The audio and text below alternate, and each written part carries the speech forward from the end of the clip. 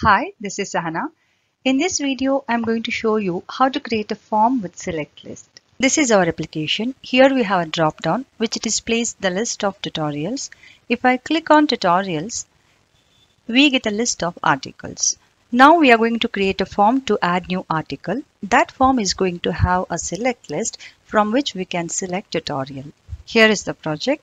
If you want to go through the code, you can check description. There you will get a link to my GitHub repo. You can go through the code.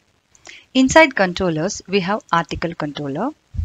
Display articles action method has a responsibility to display all the articles by tutorial ID. To implement add new article functionality, let's add one more action method. I'm naming this action method as add new article. Next, we are going to add a view by name add new article. Expand views folder. Here you can find a folder by name article. To this folder, we are going to add one more view. Right click, add, view, choose razor view empty, add. Name it as add new article. Click on add. Here we are going to design a form. This is very simple form. Here at the top we have specified model. This view makes use of article view model.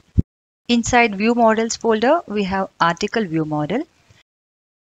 This class has all the necessary fields like it has article title, article content, tutorial ID, tutorials list, so on. If you want to understand forms in detail, I have a dedicated video on forms. You can visit my channel. There you will find a video. Let's see how this form looks now. I'll run this application. We don't have an option to access add new article from UI. So I will write controller name, then action method name. This form has an option to enter article title, then we have an option to write article. But right now we don't have option to select tutorial. So now we are going to create select list which will help us to select tutorial. Let's see how to do that. To create a select list, I will copy this div tag. Then I will add a label and I'll write please select tutorial. To create a select list, we are making use of select tag helper. And I'm binding this select list to tutorial ID.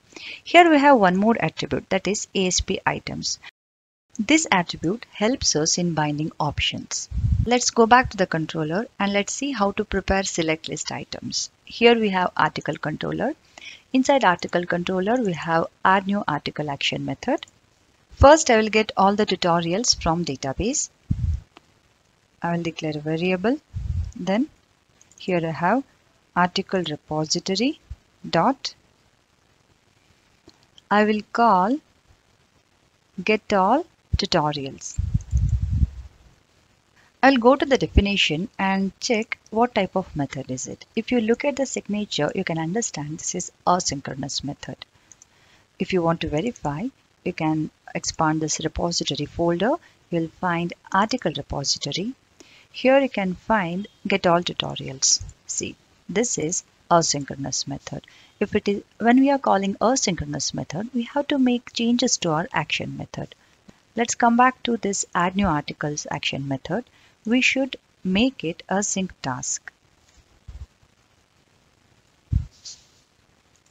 While calling this method, we should use await keyword. That's it. Now we have tutorial data. Next step is to prepare select list. I have made use of this tutorials data and I'm binding this select list to tutorials. Here if you notice, I'm making use of view bag. The reason is I want to send my data from controller to my view and view bag will help me to do that.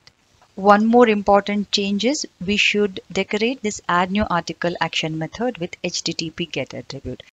Next, we have to bind select list to this ASP items. Select list is ready. Let's run this application again. Okay, now I will search for that action method. It's there inside article controller, add new article action method. Hit enter. See, now we have this select list ready and it is populated with tutorial name.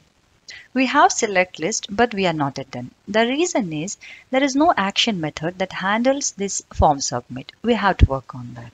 Now I'll write HTTP post version of add new article. This is our add new article method with HTTP post attribute. This method takes article view model. Here we are checking if the model state is valid or not. If it is valid, then we are calling this add article method from article repository, and we are adding article, and we are calling this index action method. In short, this method adds article data to database. This index action method calls getArticle method and gets article data and passes that data to index view. Index view displays data in the form of table. Now I'm going to enter article title. I will select, this time I will select ASP.NET Core MVC. I will say routing,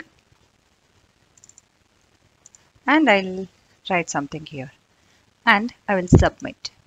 Upon submit, index view displays available articles. Now we know how to create select list. Thanks for your time. See you soon in the next video.